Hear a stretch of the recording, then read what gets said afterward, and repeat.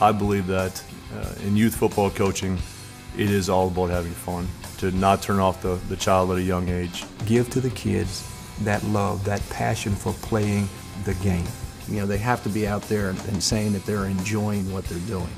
You know, do not place emphasis on what the scoreboard's telling them. Develop a foundation where that young man can have fun. He's put in a situation where he can have fun, he can be successful, and through that, having fun and that success, he begins to learn about some core values of being part of a team that he probably would not get on his own. I think the first thing that you've got to start with is, number one, remember it's just a game. I'm a former Pop Warner coach. I coached at the Pop Warner level for 7 years before I sought out my first high school job. And one of the things that I see is guys get caught up in winning as opposed to, I always measure myself is when we got the kid in, how well he played, and then when he left us at the end of the year, how well did he progress.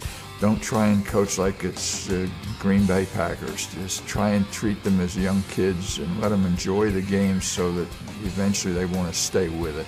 I think a lot of youth coaches revert back to, this is what I did when I was an All-American.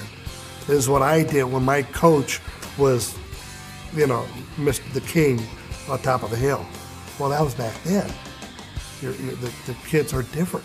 Everything evolves. Schemes are different. Nobody really cares what your record is as a Little League coach.